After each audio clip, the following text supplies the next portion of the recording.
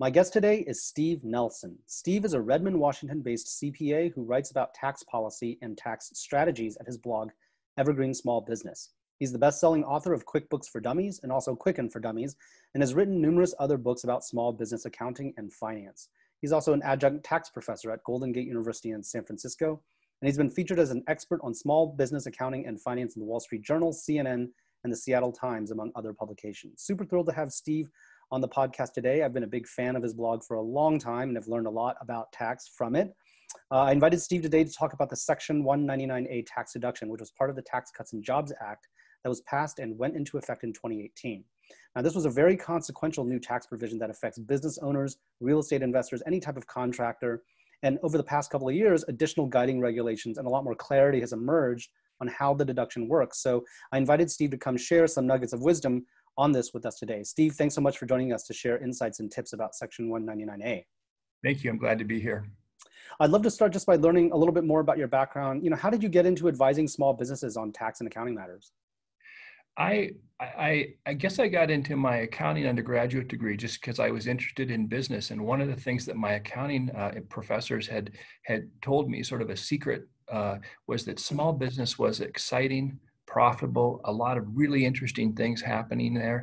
And so I just got kind of hooked. And after I finished my undergraduate degree, I went over to the University of Washington MBA program, and from there started at a very large public accounting firm, but eventually pretty quickly moved back to serving small businesses and having my own firm. Great. So you have one of the clearest, easiest to understand blogs that I've come across on tax updates and strategies.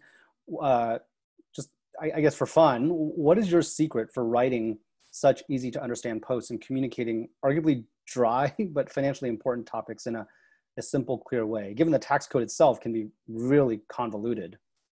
Yeah, I thank you for saying that. That may be giving me too much credit, but I think one of the things you want to do is really show a lot of respect for the reader and make sure you really understand this stuff before you start writing about it. Some of it is very hard for me to learn, and I can spend days or weeks trying to learn really how something works, and then trying to figure out how to describe it in a way that makes sense to the taxpayer who's going to have to, follow these accounting rules. So mostly, I think it's just taking the time and showing respect for the reader. Okay, perfect. So would love to dive into 199A, but first just start out with some basics. So the Tax Cuts and Jobs Act that went into effect in 2018 introduced this new tax deduction under 199A. So before we get into some of the finer grained details, just to orient folks, what is Section 199A and how does it work at a high level? Well, this almost doesn't make any sense. It doesn't, follow any sort of logic. But essentially what Congress decided to do, because they were giving a break to big corporations, they decided that what they would do is say, if you're a small business or a real estate investor, that you got a break too. And that break roughly goes like this. You just don't have to pay income taxes on the last 20% you make. So in the business. And so just to make the math easy, if you make $100,000 in your business, they're not going to tax you on 100,000. They're only going to tax you on 80,000. Got it. Well, definitely want to dive into some of the rules and constraints around this. But first, the income that gets this sort of tax break is, as you've written about on your blog, qualified business income. What is considered qualified business income? Like what's included and excluded? Yeah, that's a key question and a little bit confusing, but the general rule goes like this. It's not income from a C corporation, a traditional big corporation, but it's not investment income, interest on a bond or dividends on a stock. But I'm sorry about my light there, but what it is almost everything else. So the profit that a sole proprietor makes, that's qualified business income. The rental income that a real estate investor earns, that's qualified business income. The what's called distributive share, the profit share that an S corporation or a partnership allocates to its owner, that's qualified business income. And then there also are basically the 199A deductions available for REITs and for publicly traded partnerships. And there are even some special categories like agricultural and horticultural cooperatives that may generate 199 tax deductions for beneficiaries or for owners too. So we're not talking about W-2 income here for sure. No, and that's a good point. Is that one of the mistakes you have is that there is like things like W-2 income that a S corporation, small business owner might pay to him or herself, but that's not QBI. And also guaranteed payments that a partnership makes to a working partner, that's not QBI. So one of the tricks here is to understand what QBI is, qualified business income, and make sure that it's as big a number as possible on your tax return. Got it. On the partnership income, it sounds like the guaranteed, so salary-like partnership payments are not considered QBI, but an equity-like partnership, like a profit share, for example, that would be considered. Is that accurate? Yeah, exactly. And if somebody's familiar with the way a K-1 works, the very first box on the K-1 that has a dollar amount in it, that is QBI. That's qualified business income. Okay, great. So what are the most crucial restrictions or rules and constraints that folks should know about when it comes to claiming this deduction? Well, maybe a place to start is that if you have an income that is below the phase-out thresholds, they give you a lot of flexibility and they don't restrict you in any way. And so what that means is that if you're single and your taxable income is below 163,300, this is in 2020, or married and your income is below 326,600. They just give it to you. They gave you 20%. But once you rise above that level, some rules start to click in. And one of the rules is that if you're earning this income in what's called a specified service trade or business, which would be a doctor, a lawyer, an accountant, a consultant, an investment advisor, professional athlete, a celebrity, then they're not going to let you use it. There's a phase out range, but basically eventually you lose the ability. And then the other thing is if you make over those thresholds I mentioned, what Congress wanted to do is they're okay with people using that deduction, but they expect something in return. And what they expect in return is you provide employment to workers, earning a living in the U.S. And so they have a requirement that if they're going to give you, a $20,000 qualified business income deduction, they want you to have paid at least $40,000 to American workers. So those are the two things. And actually, those two restrictions, one based on wages and one based on somebody not being in a specified service trader business, operate together. And I guess the other thing I would say is that unfortunately, it's even a little more complicated than that, because real estate investors don't need wages. With real estate investors, it will actually look at wages and also the investment you've made in the property. Got it. So I want to double click on some of those things. So specified service trader business, is this an explicitly enumerated list, or is there a test? Well, no, that's a good point. There is a list, and I would say that if you think you might be in a category where you're specified service trader business, you actually literally want, this is kind of foreign, but I think you want to go into the final regulations and read the small paragraph that describes whether the field you're in counts as a specified service trader business.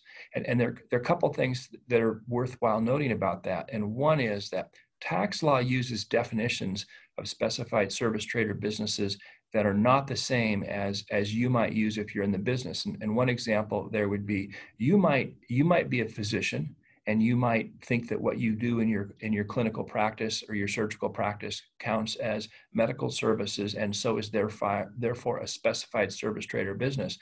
But it may actually not be a specified service trader business. And so you might, if you're a physician doing physician-y things, think that 199A doesn't work for you, but in fact, it may work for you. And another category that is really misused by taxpayers is consultants. A consultant is, in the final regulations language, something very specific. It's someone who provides advice or counsel or someone who does political lobbying. But a lot of people who are contract programmers or developers call themselves consultants, but tax law uses a very precise definition. So that's something really to be cautious of. And we see a lot of mistakes that taxpayers, and I'm sorry to say that some tax accountants make, where they don't really map what somebody's role is to what the final regulations say counts as a specified service, trade, or business. Got it. So it sounds like for somebody who's unsure, they would have to read the relevant part of the regulation, and it will be, it's pretty clear, almost in a binary way, whether you fit. It's not like an evaluative test that you would ask yourself a series of questions to determine whether you're an SSTB. Is that right? Yeah, I think in most cases that'll be true. And just to use another example, a celebrity is a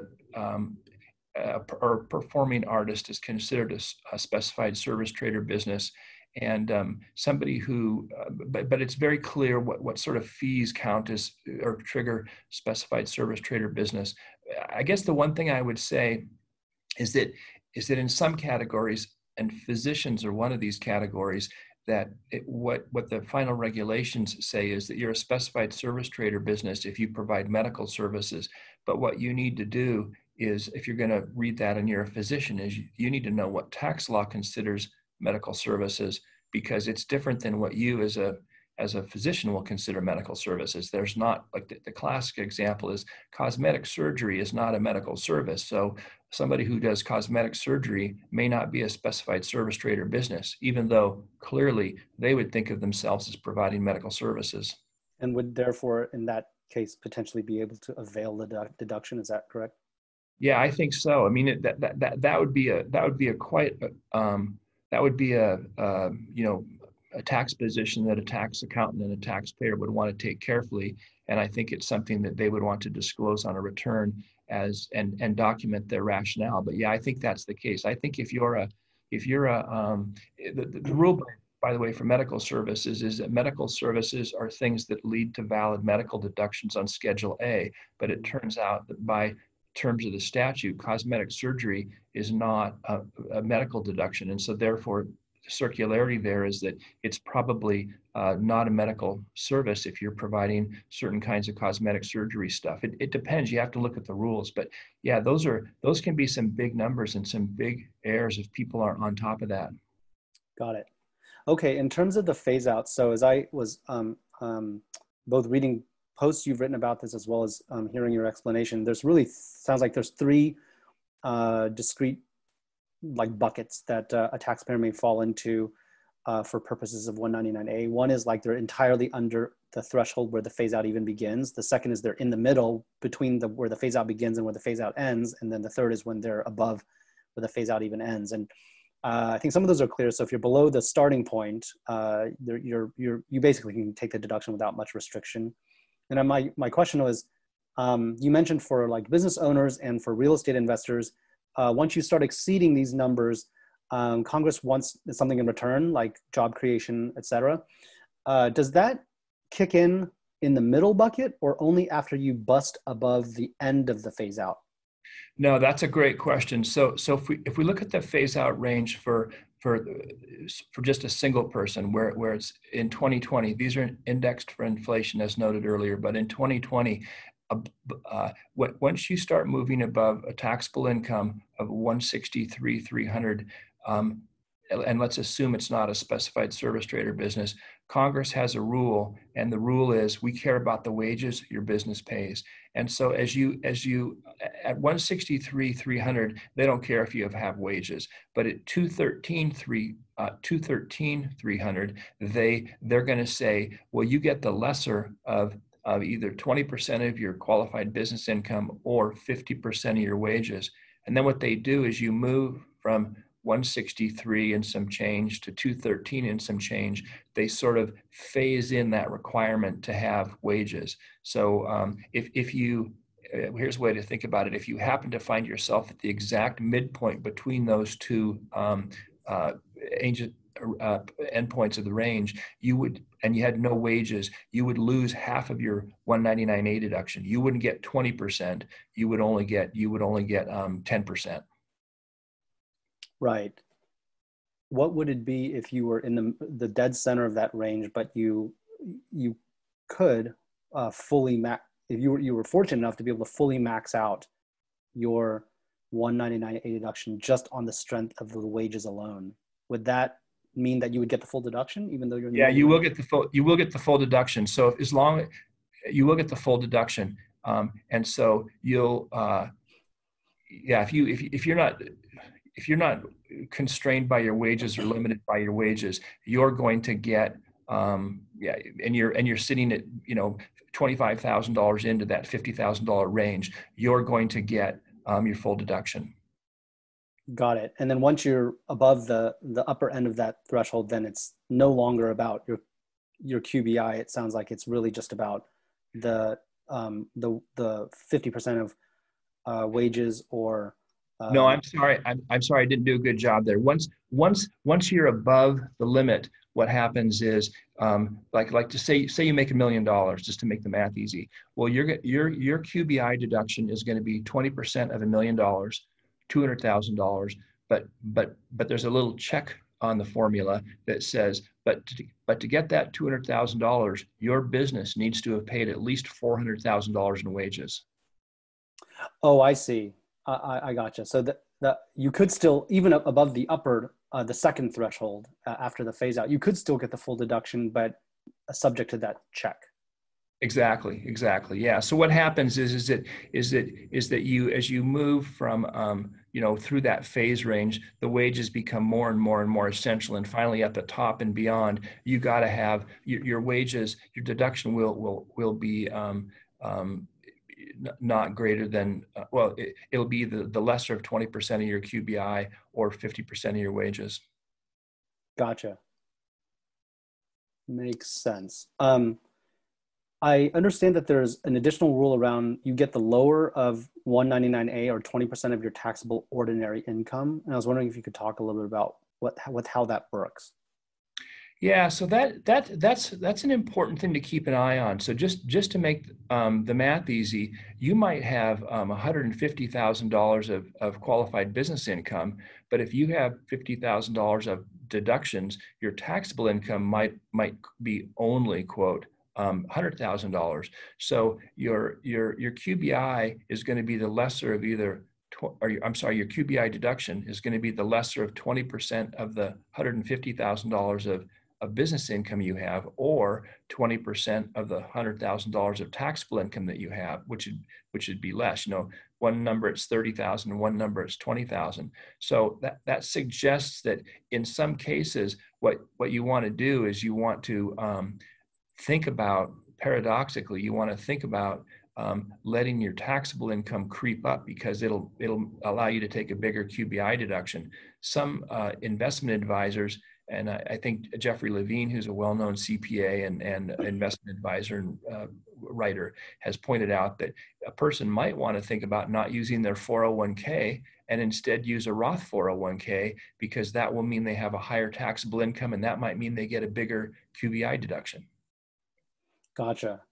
That does make sense. So effectively, you get the benefits of the Roth because it's tax-free thereafter, but you might still get some deductions. So you kind of get a little bit of the benefits of a traditional 401k, but you're just doing it through the 199A vehicle. Yeah, exactly. So I'm just trying to understand, like, if let's say I have a W-2 job, but I also have a side hustle, and that side hustle is doing pretty well, and that side hustle is like actually a legit small business that I could take a QBI deduction. Does that mean that I, as a taxpayer, am now having to do two analyses? I have to do an analysis on my side hustle QBI, and then I have to do an analysis on my job W-2 income to figure out which is the lower, my taxable income from the job or my QBI, before I know the number I can take? No, because in that situation, if you have someone who, just to make the math easy, has $100,000 W-2 and $100,000 side hustle or whatever, what's going to happen is they're going to get a QBI deduction tentatively equal to 20% of the $100,000 they make in their side hustle, and that's the way it'll work. And then the question is, if their side hustle business has no wages and they're above the threshold, they may lose part of their deduction because they don't have because they don't have wages in their side hustle. So that's the situation where, if that was a married couple, say $200,000 is going to be below the threshold where they begin to lose wages, or where they begin to lose the deduction. But if you were a single person, you would have lost a lot of your QBI deduction because you'd be so close to the top of the phase out range, that middle bucket you were talking about. Well, let's say they were married. So I guess to set aside for the moment the complexity of the phase out range, if that didn't apply, then am I doing two analyses, one on my W-2 and the other on my side business? No, it'll be easy. In that case, what'll happen is you're just going to get, say you got $100,000 W-2 income, $100,000 side hustle income. You're just going to get 20% of the side hustle income. So you're going to get a $20,000 QBI deduction, and you're not going to have to worry about W-2 wages there. I see. So what does it mean then? I guess the constraint that says you would get the lower of the two.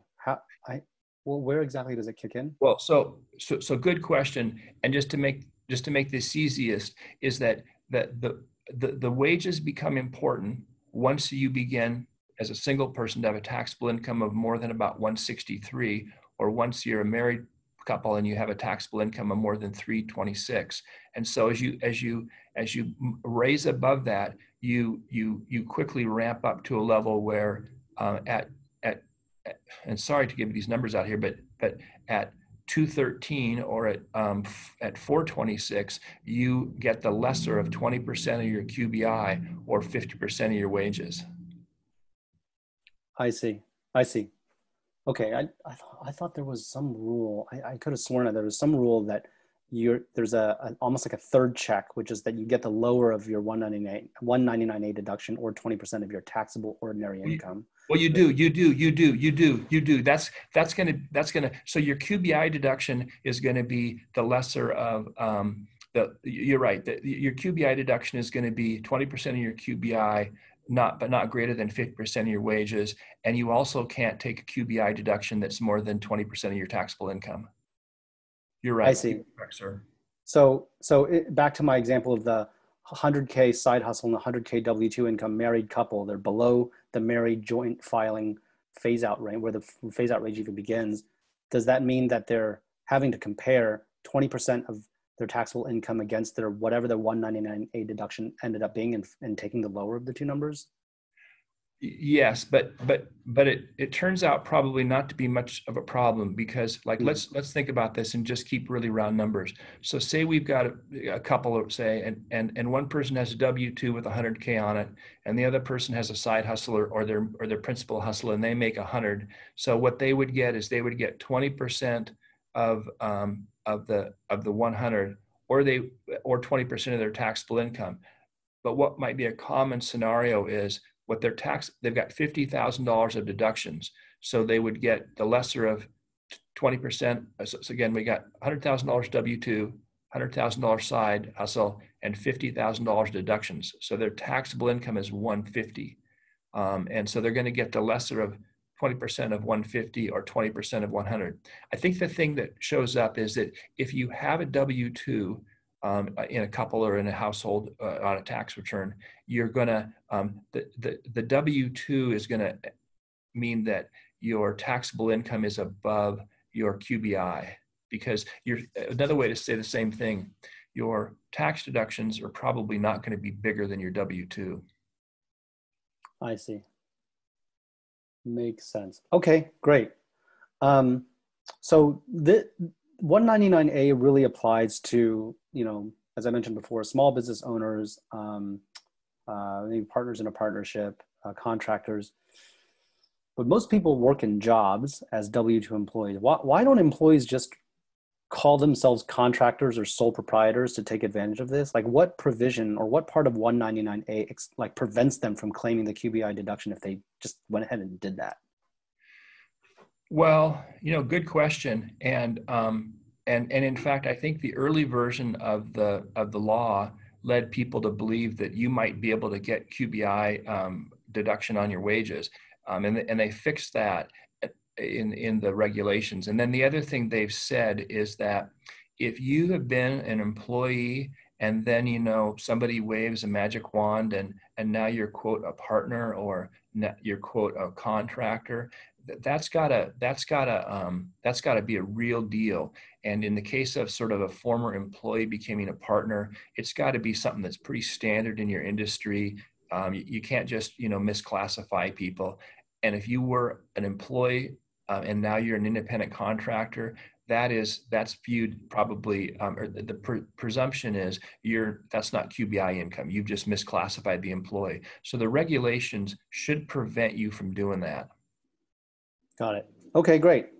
Are there any sort of general rules of thumb or heuristics or tips or strategies that you would advise taxpayers to keep in mind in order to, you know, other things being equal, maximize their potential 199A deduction? Well, yeah, I mean, I think, you know, first of all, we hit on this at the very start of our conversation. You really want to do things to maximize your QBI, your qualified business income. And there are a lot of partnership returns that mistakenly classify distributions to partners as guaranteed payments when really they're just distributions. And those partnership returns that have been prepared incorrectly, it used to not matter, but with 199A, those incorrectly prepared partnership returns destroy the 199A deduction. So you got to make sure the returns are done well and that you're not doing things to damage or understate your QBI. And then the other thing to remember is that these phase out rules kick in based on your taxable income, essentially. And so, you know, people have assumed something like a doctor or a lawyer or an investment banker or whatever making $500,000 a year, she or he doesn't get the QBI deduction, and that's potentially true. But if that person is married to a spouse who is a real estate professional and who on paper loses $200,000, it doesn't matter that they make $500,000 in their specified service trader business. Once the spouse on paper loses money, it pushes them below the threshold, and they won't. In that case, there's an example where they won't get 20% of the $500,000 of QBI, but they'll get 20% of maybe the $300,000 of taxable income. But so those opportunities need to be carefully watched, because it's easy to miss this and operate, you know, with some ignorance. That means you lose out on a huge tax savings. Yeah, those are good tips. Are there any other things that folks should keep in mind? You know, we talked about the one that you really want to make sure that you're not unfairly labeling yourself a specified service trader business. You want to be sure that if you have a very successful sole proprietorship, and you're making an income that would mean you need wages, even a one-person business should often operate as an S corporation just purely to get wages. No, just to make the math crazy. If you were some, you know, high-powered real estate broker and you're making $1 million a year, I'm just being crazy there, you're not going to get a Section 199A deduction. But if you reform your business as an S corporation and pay yourself, the right number would be $280,000. You're gonna get $140,000 QBI deduction. So even though you've only really just bifurcated your $1 million of profit into wages and distributive share, and it's kind of playing a shell game, you're able to, by creating almost, you know, sort of somewhat imaginary wages, get yourself a 199A deduction. Got it. And in that case, you would get it because you're actually getting to 50% of wages. Yeah, if instead of paying yourself $1 million sole proprietorship profit, if you reform that as an S corporation, pay yourself $280 of wages and $720 of distributive share of qualified business income, you would get 20% of $720, which would be $144, or 50% of $280, which would be $140, and so that would be the optimal number. Got it. Okay. It sounds like you've used this example before, perhaps. Yeah, the numbers are, yeah. Okay, great. I'd love to talk a little bit about how 199A interacts with retirement planning. So I know you've written some posts in the past about how 199A can alter the cost-benefit analysis for retirement planning when it comes to, and you even alluded to this a few moments ago, when it comes to contributing pre-tax money to a 401k or an IRA, or doing it to a Roth 401k, for example, or maybe doing a Roth conversion. Can you talk a little bit about how 199A can change retirement planning considerations, and like what type of taxpayer should be thinking carefully about the interaction between these two things? Like, what are the markers of that taxpayer? Yeah. So that's a good question, and I would point people to consider three issues as they sort of think about 199A in the context of retirement planning. And one is that if you are limited, if your 199A deduction is limited because of your taxable income, as noted earlier, you may want to think about not doing a traditional IRA or not doing a traditional 401k and instead doing a Roth version, because that will bump up your taxable income and that will bump up your QBI deduction. So that would be one thing to think about.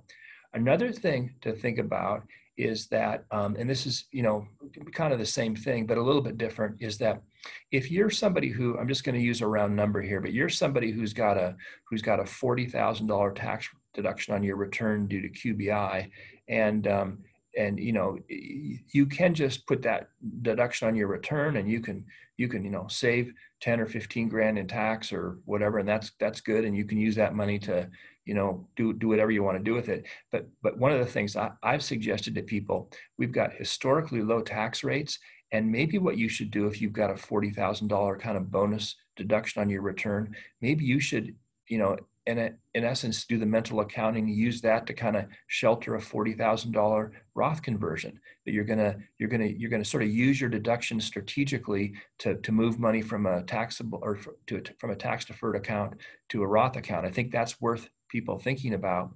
And then I guess the other thing I think is a little bit thought provoking, is to think about whether this changes your asset location decision. The qualified dividends, if you have taxable money, qualified dividends and long-term capital gains are the most favorably treated taxable income.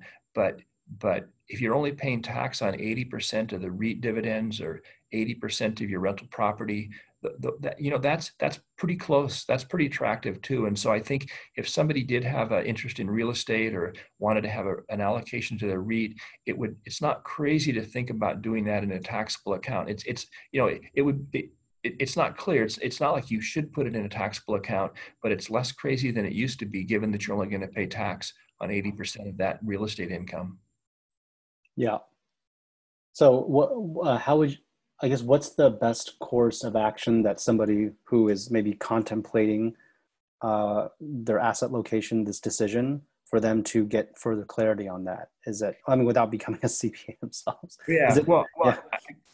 I guess I would say that I'm not a hardcore Roth fanatic. I think that they're often overused, but I think your first money should be in your tax deferred account, and I think your bonds and should be in your tax deferred account, and then if you are going to have a taxable component, I think you should have, in my sort of philosophy, or the thing I subscribe to, is I would have stock and equity index funds in my taxable account, and then if I still had more money and I needed to invest, I would consider doing real estate, or I would definitely do direct real estate in a taxable account, but I would consider doing REITs in a taxable account too if I had more space in my taxable area and I hadn't filled it up with say stock equity index funds.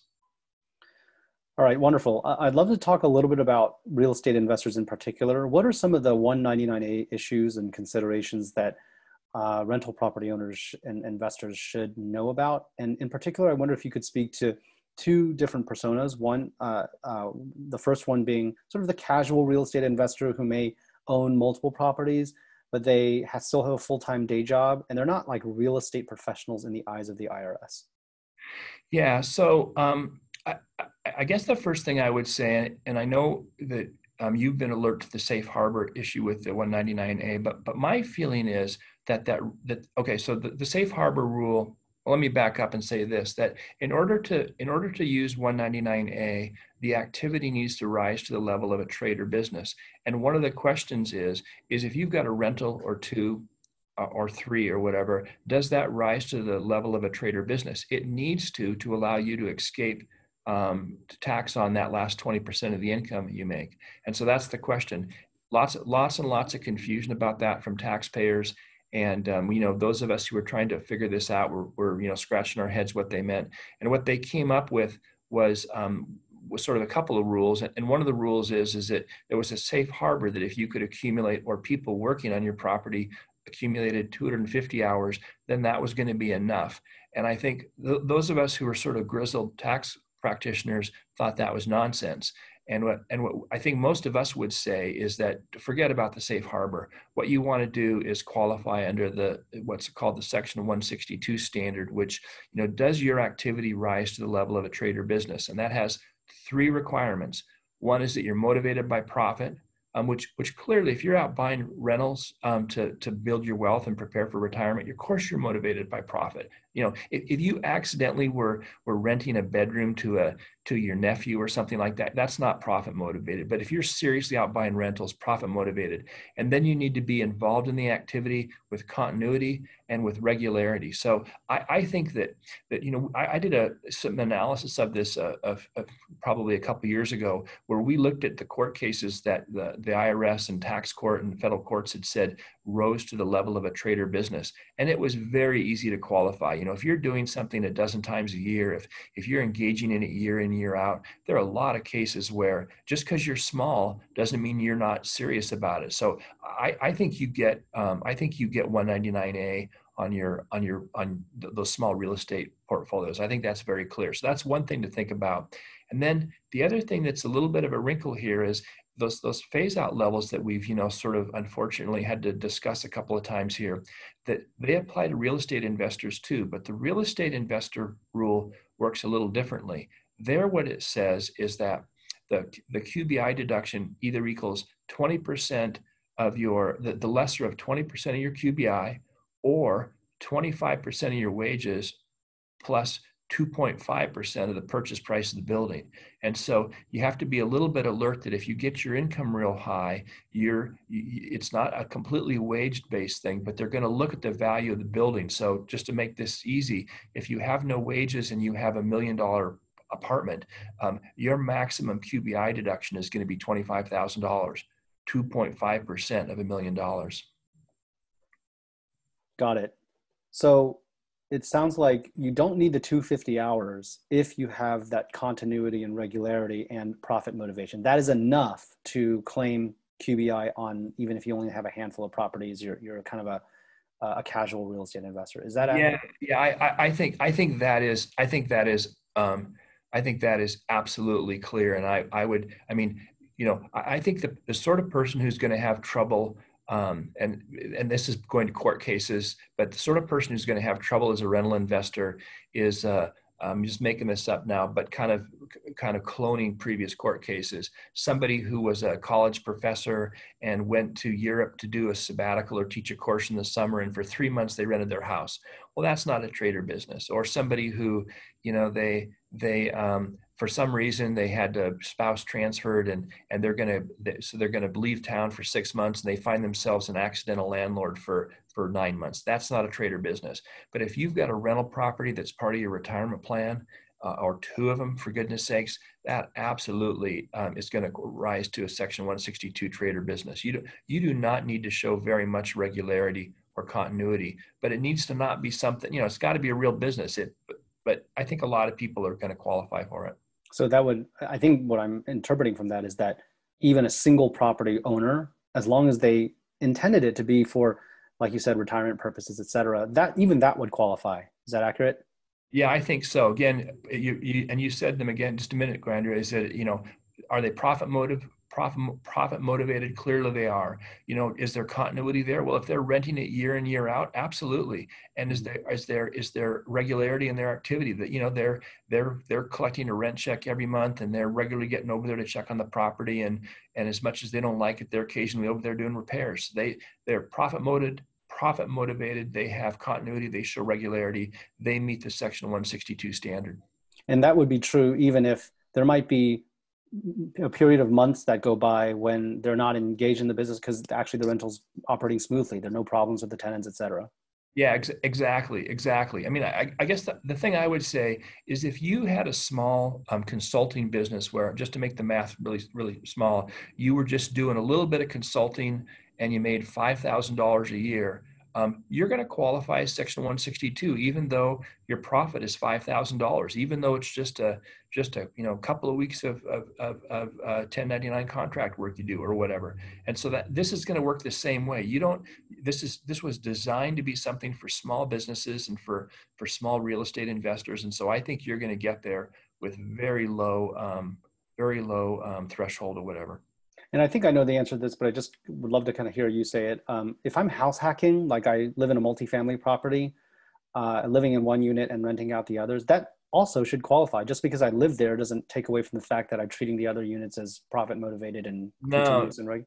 Yeah, absolutely, absolutely. So if if you had a duplex and one is your house and one is your rental, clearly, I mean that's almost the fact that you're living next door is going to show continuity, because you're not just doing this on the willy-nilly or whatever. And if you had a fourplex and you're living in one and renting three, or triplex, same deal. Yeah, absolutely. Got it. How, as a taxpayer, how do I document this? Because I mean, I don't recall ever filling out a form that's saying, yes, continuous and regular, yes, profit motivation, but I could get audited. And if I say, if I'm doing my taxes myself with TurboTax, how does TurboTax know this? Yeah, so the safe harbor rules, which I'm encouraging people to sort of discard as useless, they have some record keeping requirements, and you'd probably want to keep some sort of near contemporaneous log, which is awkward because you needed to have a log from before they even required the safe harbor. And so they have some rules about that you don't need the contemporaneous log before the safe harbor rule existed. But I think your profit motive, continuity, and regularity thing, I don't think you need to have much documentation for that, as long as you can, pass the giggle test. I mean, again, if this is some deal where you were, renting something to a nephew, renting an extra bedroom to your nephew, or you were an accidental landlord for a few months, those things are not going to work. But if you're buying rental properties and working on them, and it's part of your wealth plan, I just think that is, I think just the essential facts of the situation are going to support you taking the QBI deduction. You meet that Section 162 standard of your activity rises to the level of a trade or business. If I was doing my own taxes, though, how would I convey that to TurboTax? Because I don't think TurboTax asks, "Are you a 162 trade or business?" They try to infer that based on a survey, a questionnaire that they walk you through, right? Yeah, so I don't know TurboTax because I don't see it very often, because we're using industrial strength software for this. But in the professional software, what you do is you mark each rental, or you mark your rentals as being qualified business income, and there must be a box you can check to indicate that it's qualified business income. And so I would look for that. Got it. Okay, great. If you are looking to the safe harbor because you qualify, like if you have more than, I don't know, half a dozen properties, it's very conceivable you might be spending 250 hours a year through you and your agents, like contractors, et cetera. In terms of record keeping requirements, it sounds like there is some. You mentioned this contemporaneous logs. What format does that take? Is that just me putting lines in Excel, or is that some? Yeah, I think that's what you'd want. I think that's what you'd want to do. And because I'm sort of militantly anti-safe harbor, I'm probably not the best person to review the details. And I'm sorry about that, but I would read the safe harbor. There's a I think it's a notice that has the safe harbor rules in it, and they start up when they issue the safe harbor rules, because we were already well into 2018. But yeah, you should keep track of that. And by the way, I mean, I don't mean to grouse about the safe harbor rule, but the safe harbor rule, that 250-hour limit includes hours spent by your contractors. So I don't know where in the world you're going to get that information. I mean, if you're going to expect the repair guy or the kid who mows your lawn to track those, but I guess you will. So. Why are you so anti-safe harbor? Just curious. Well, because I don't think, well, first of all, I think like many of these safe harbors, it is way beyond what Congress required and what the Treasury regulation writers required, which is, you can hit the trade or business level probably with 10 hours a year, 20 hours a year, 30 hours a year. Again, profitability, continuity, regularity. And so the fact that they created a safe harbor that was 250 hours, might be 10 times the hours, that seems just kind of like dirty pool to me. And then the other problem I have as a tax accountant is, if I have an auditor come out, and maybe I shouldn't say this, but if I have an auditor come out and she or he is thinking safe harbor, and they've got in their mind, they've now anchored their sort of assessment on 250 hours, I may have difficulty convincing them that somebody that only spends 50 or only spends 100 hours meets the 162 standard. And yet clearly I can point to a list of a dozen court cases where the court is accepting those lower hour levels. You don't need to have 250 hours to be a trader business. By the way, just to say this, I mean, there's no 250 hour limit when they say you're subject to self-employment tax on consulting income. There they say you're in a trader business basically if you make more than $400. So I think the 250 hour rule, safe harbor, was bad rulemaking. Gotcha. Okay, cool. The second persona I'd love to get your thoughts on is how, like, what 199A considerations should a real estate investor be aware of and know about if they're a full-time professional real estate investor who doesn't have another day job besides real estate investing. So this might be somebody who has many rental properties, maybe a strip mall or two, et cetera, and their rental income is their business. Yeah, well, that's a good question. So those folks are not going to have any problem calling their thing a qualified business and their income qualified business income. So they're going to get the deduction. And I guess the one actionable insight I have for those people is we don't know how long this 199A thing is going to be around. It's scheduled to sunset in 2025. Who knows what's going to happen? But the Democratic candidate for president has talked about extending the 199A for people that make less than 400 grand. So maybe it'll be around, but because you don't know whether it's going to be around or not, and because tax rates are at really pretty low levels, I think if you're a real estate investor, you allow your income to be higher these years, and you don't do things that pull depreciation into these low tax rate years. You keep your taxable income and you keep your QBI income big. That gives you a big QBI deduction, and then you sort of save things like depreciation deductions for the future. I would not be inclined to, in this, if you can use QBI deductions, I would not be inclined to do cost segregation and put giant depreciation deductions on these year's returns, because I figure, like, well, I can take the depreciation and save taxes later, probably when rates are higher. Right now, the opportunity is to have a big QBI deduction. Yeah. Makes sense. You wouldn't be able to decelerate depreciation beyond linearly, right? That would be the default if you didn't take advantage of any accelerated methods.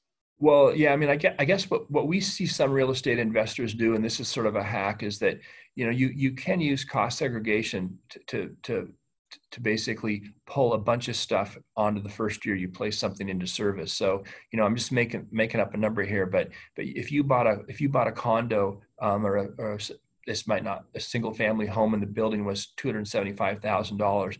Normally what you do is you depreciate that $275,000 over 27 and a half years, and it would be at the rate of $10,000 a year depreciation. So that would be kind of slow. But if you use cost segregation, you may be able to sort of disaggregate that $275,000 into $75,000 of furniture and fixtures and then $200,000 of property. And in that case, what you'll be able to do is you may be able to write off that $75,000 in year one. And so I would not do that kind of stuff now.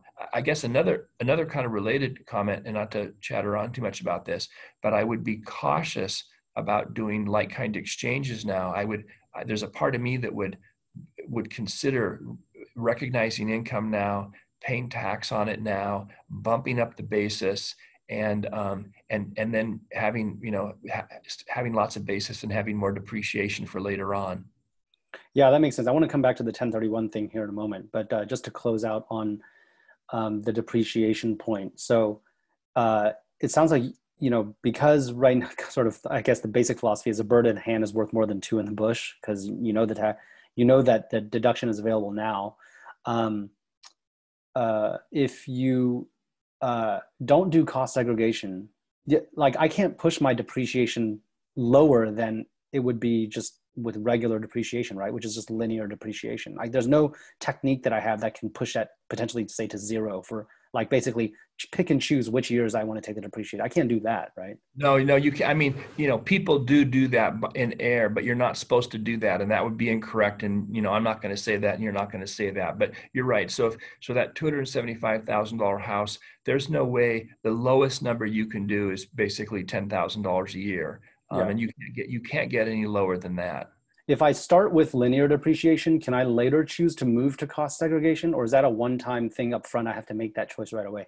Well, you can probably do that, and you make an account. You basically have a cost segregation study done at some point down the road, and you do an accounting method change and fix your depreciation error. So people do that, and that would and that might mean that in 5 years or something like that, you realize that you're going to stop using just the $10,000 a year on the 275 condo or whatever. Gotcha.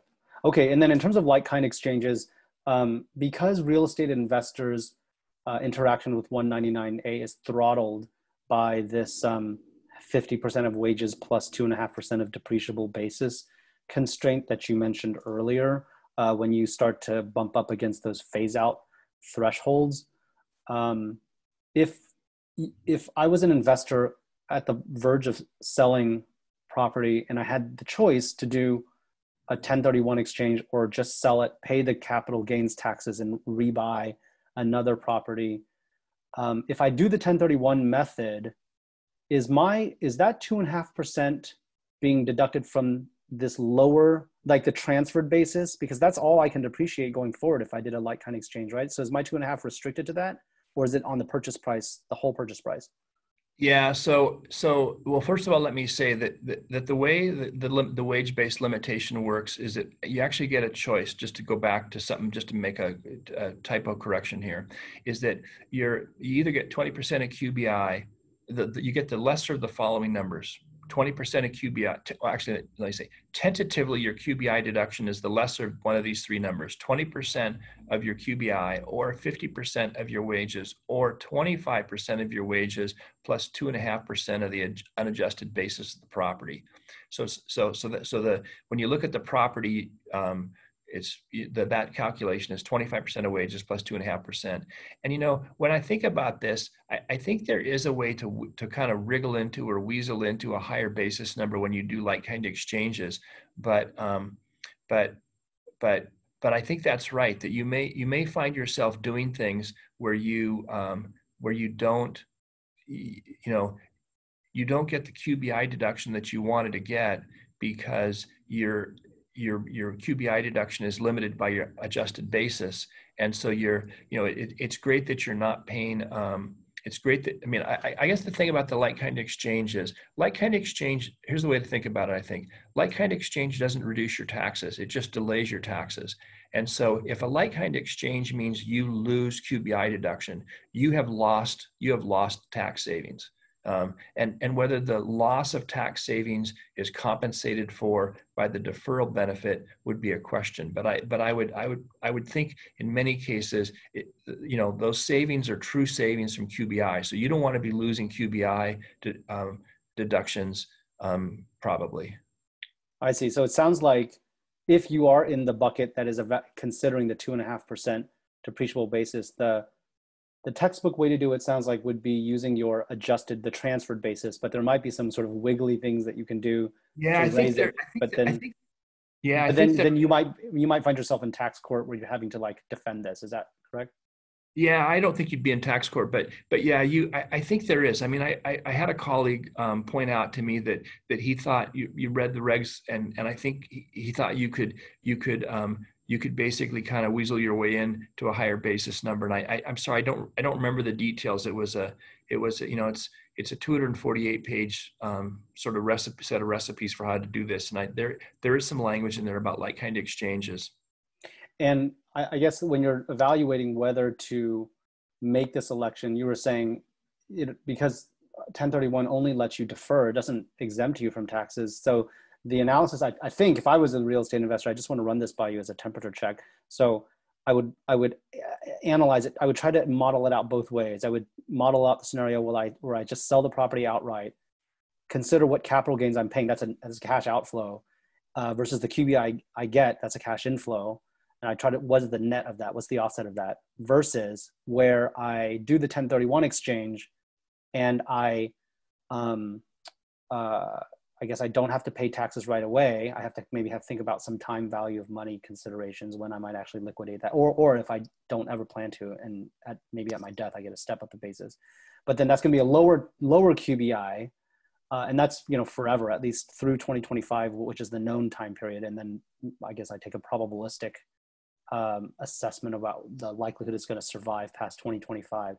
Is that high level the way you would evaluate these two sides? Yeah, Andrew, I think that's exactly right. I think that's exactly what you try and do. And then I think, just to underscore something that you referenced, I think you want to think about it.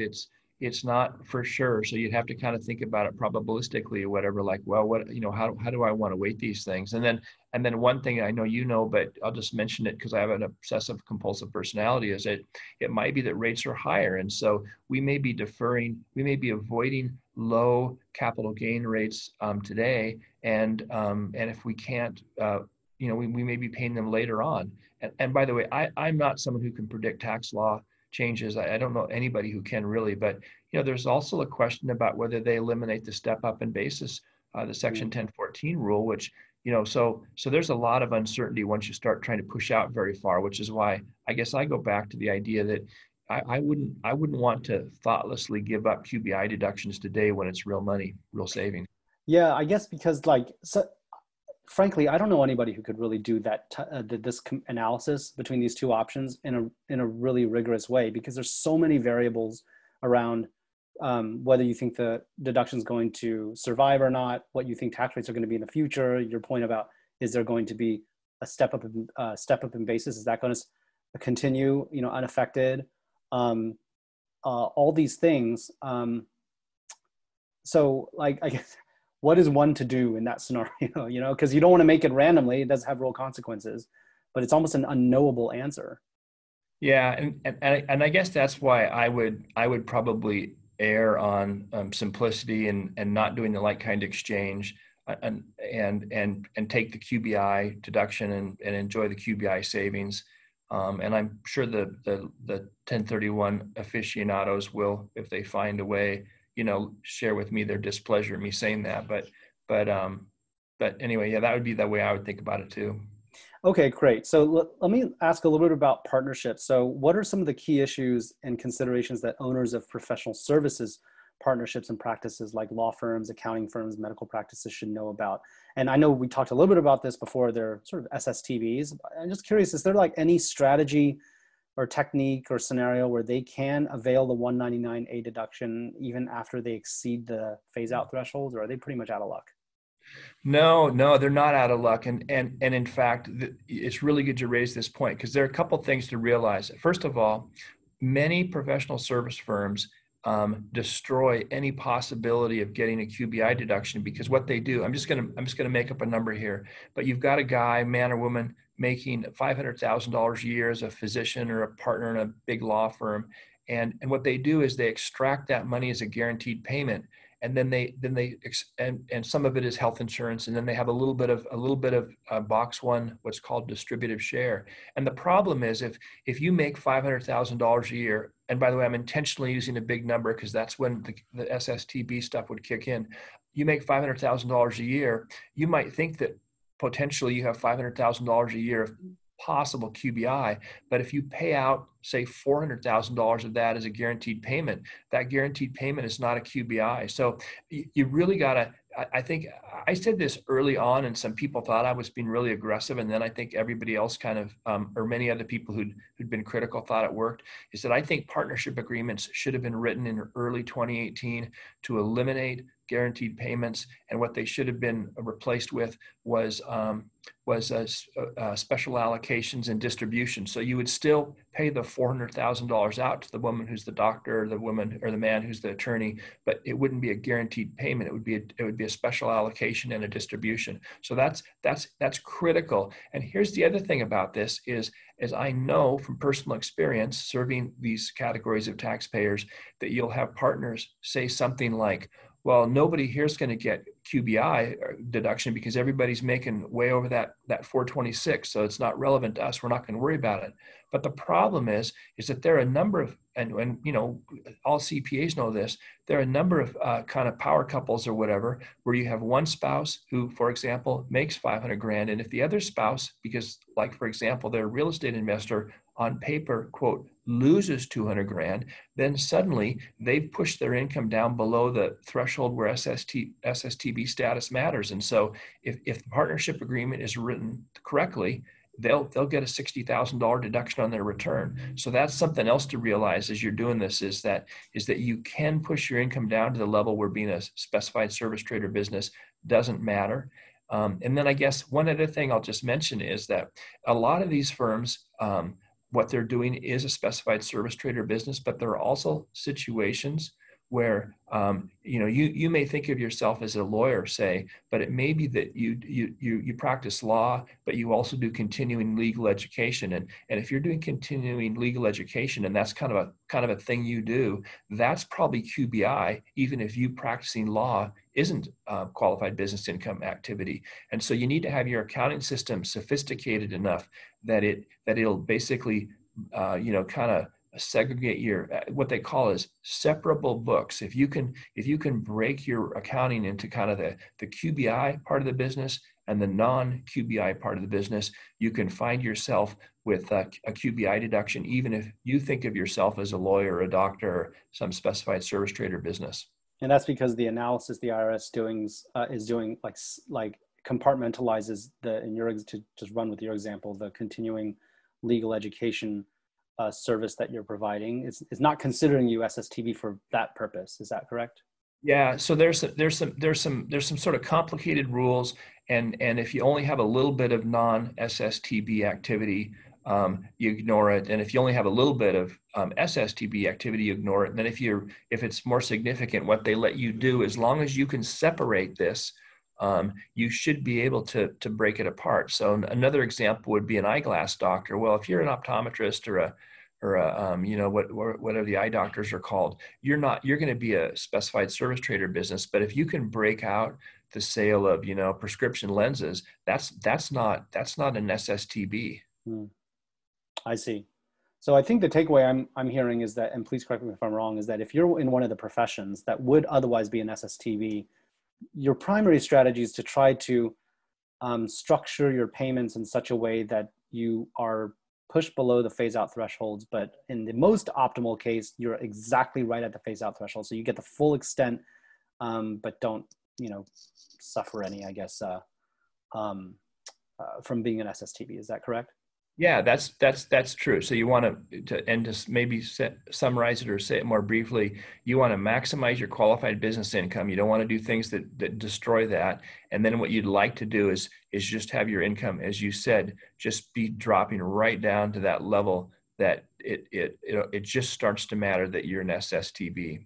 If you're part of a partnership, like a law partnership, is the analysis done at the partnership level or at the individual partner level?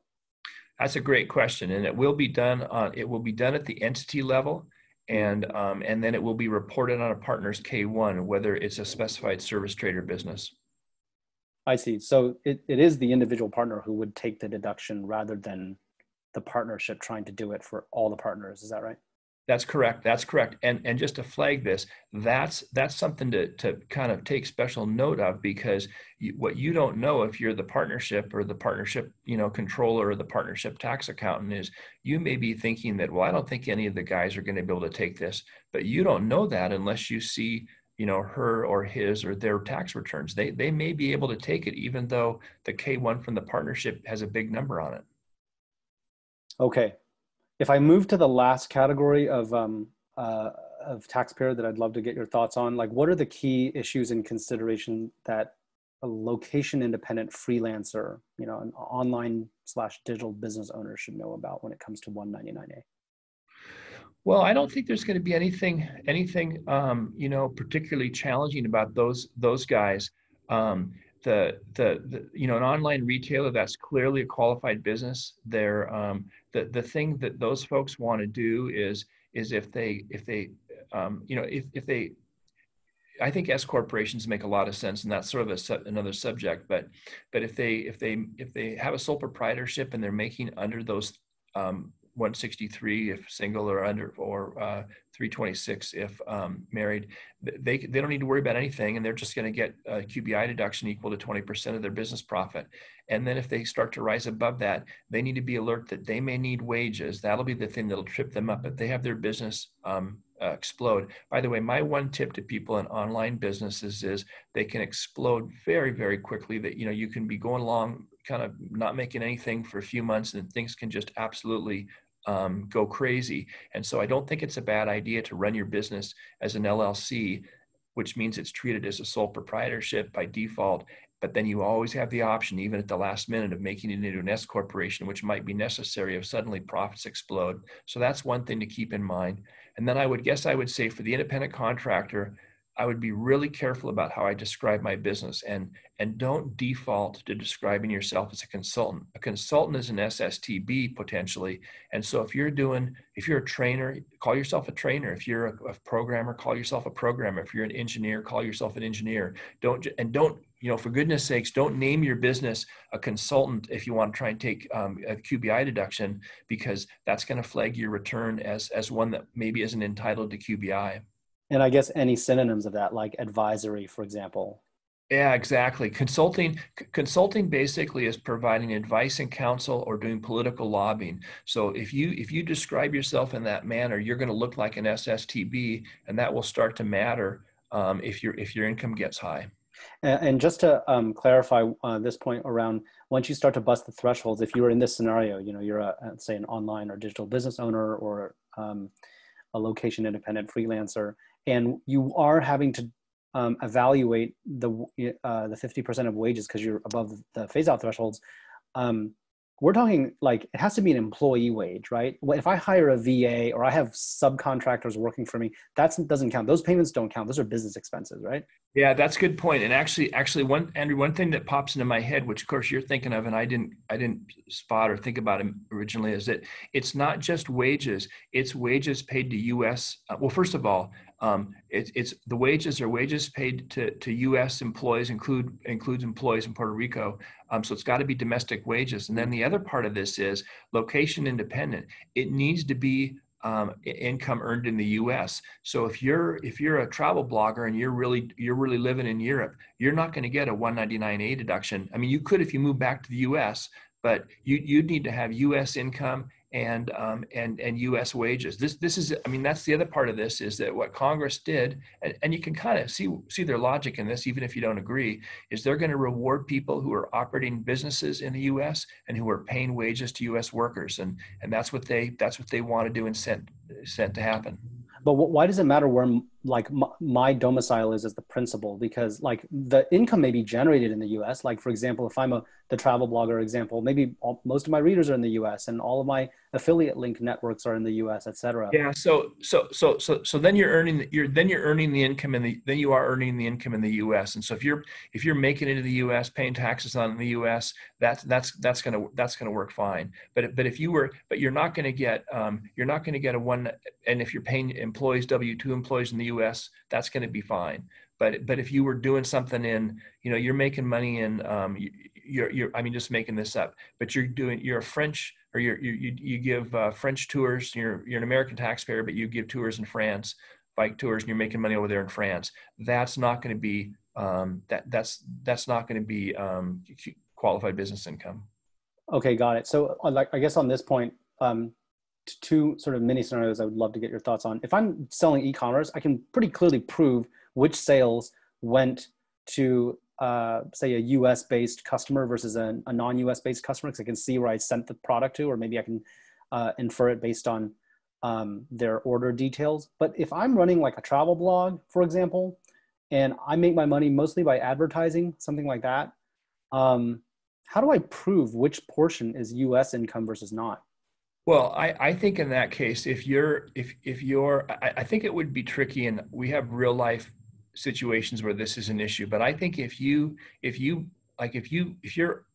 operating in the U.S. and you're selling stuff in the US and you're selling advertising in the US, it doesn't really matter if some of the people who are buying your products are from France or from South America or whatever. I mean, you're still earning the money in the U.S. The income is going to be sourced where you do the work, not necessarily where the customer uses the product. So you're going to be okay there. And I think you'd have the same thing happen with your selling advertising, selling affiliate type stuff off of a website. I think the problem would be, and then clearly if you're doing tours, like you're literally the tour guide in Europe, then that's clearly European. And I guess the problem would be you're maybe living in Europe, blogging, making money in the US. I think that's going to be a little bit murky. And I suppose what you might end up doing is you might end up having to source some of your income to the US and source some of it to, France or the UK or wherever, or Argentina, wherever you are. And then you'd have the wages issue too. How would you have wages in the US? Got it. So it sounds like in such a scenario, like I'm just thinking about the scenario of like, hypothetical travel blogger who's living in US citizen, but living abroad in, Sydney, Australia, and their website is accessible all over the world. They have readers all over the world, a lot of whom are in the US, but not all of them. It sounds like there is some segregation work that has to be done. Yeah. I'm thinking about this, and I guess I don't have the details in my head, but there's language in the final regs, and actually that's in the regs that comes from the statutes where it needs to be U.S. source income, and the W-2 wage, and the employees are people whose wages appear on a W-2 or the Puerto Rican equivalent, that counts. And so I think they're real problems. I think we advise clients who were outside the U.S. to, if they really wanted to take the QBI deduction, to move back to the U.S. I'm pretty sure we were advising. We have clients around the world, and I'm pretty sure we were advising people to do that. Gotcha. Okay, great. One last question I wanted to ask before we wrap around policy. So unless Congress changes the current law, 199A is scheduled to sunset in 2025, which means it goes poof if no action is taken.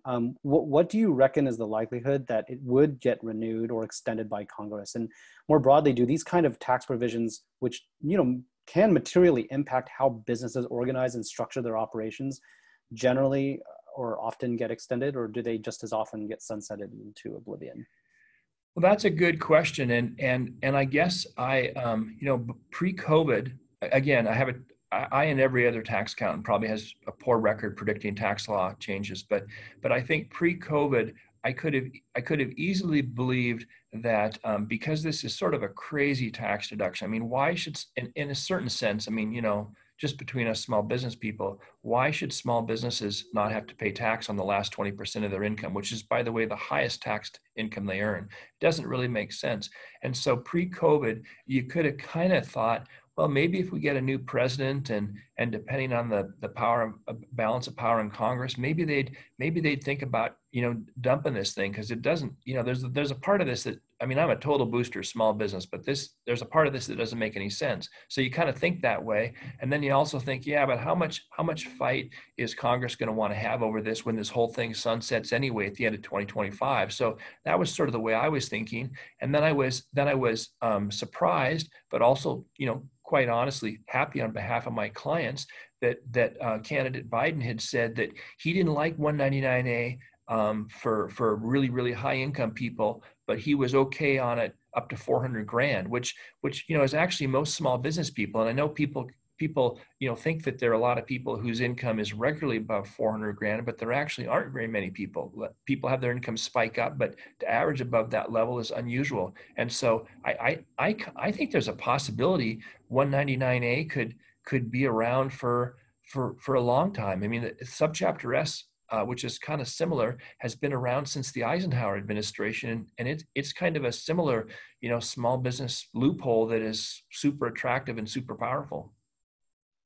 All right, great. Well, this has been really helpful, and I guess by the time this episode airs, we may already know who the winner of the presidential election is. So this may become less theoretical at that point. Yeah. But we'll see how that lands. Steve, this has been super insightful and a lot of fun. Where can people find out more about you and your practice and services? I'd say if they go to the blog, Evergreen Small Business, there's lots of information about us and how to contact us. And then, as you mentioned, a whole bunch of information about 199A there. All right. Well, we'll link to all that stuff in the show notes and look forward to sharing this with our audience. I think this will be a good one, and I really appreciate your taking the time to chat with me today. Thank you, Andrew. Cheers. Take care.